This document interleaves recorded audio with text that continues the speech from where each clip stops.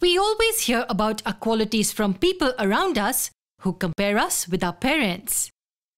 We usually find people saying things like, "She's got her excellent drawing skills from her dad," or "her beautiful singing is inherited from her mum." These are the qualities we inherit from our parents and which are present since birth. But there are several qualities which an individual develops in their lifetime depending on their interests and needs, like developing certain abilities, learning new languages, and so on. This happens gradually over a period of time as and when new interests or needs are encountered. This analogy can be used to study the types of immunity in humans. We have got introduced to the two major types of immunity in the previous video. These are the innate and the acquired immunity. Let's get into the details of these types now. We will begin our journey by learning about the innate immunity first. The term innate means inborn or congenital. That is, innate here stands for being present since birth. So is this type of immunity present in the organism since birth? That's right.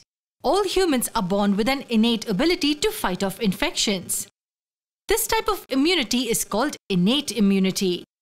And since it's present by birth, the type is not specific to any particular infection. Rather, it's a non-specific type. That means the ability helps the body fight various acute infections on its own. Now, to fight the invading antigens, the system has to be prepared with some strong armed forces, right?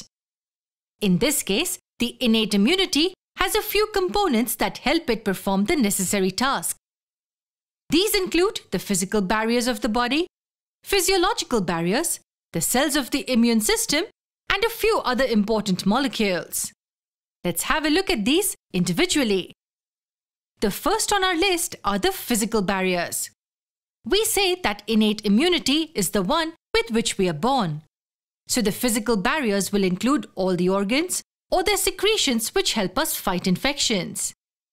Can you cite an example for me?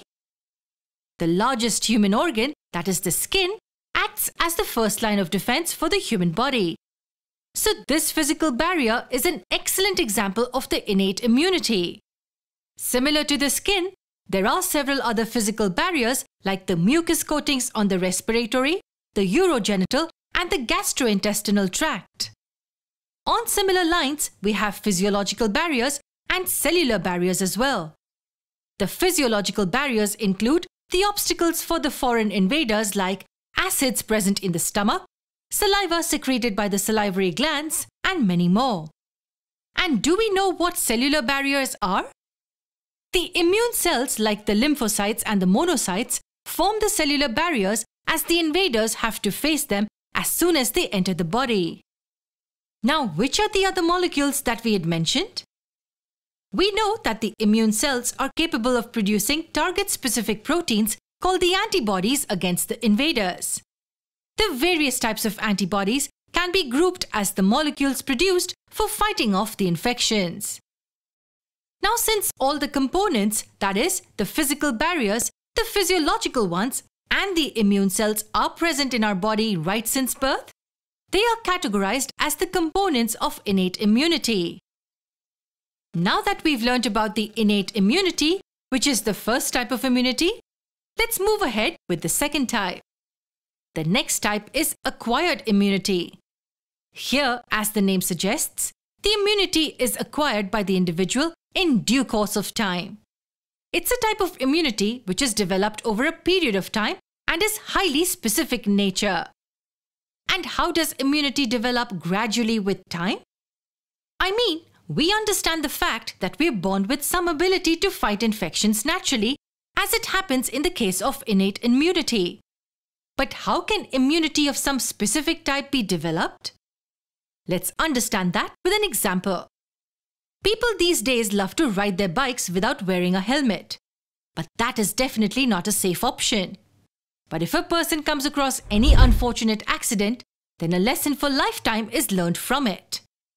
Over a period of time, the person develops a fear for the unfortunate happening and learns how to take precautions to avoid it.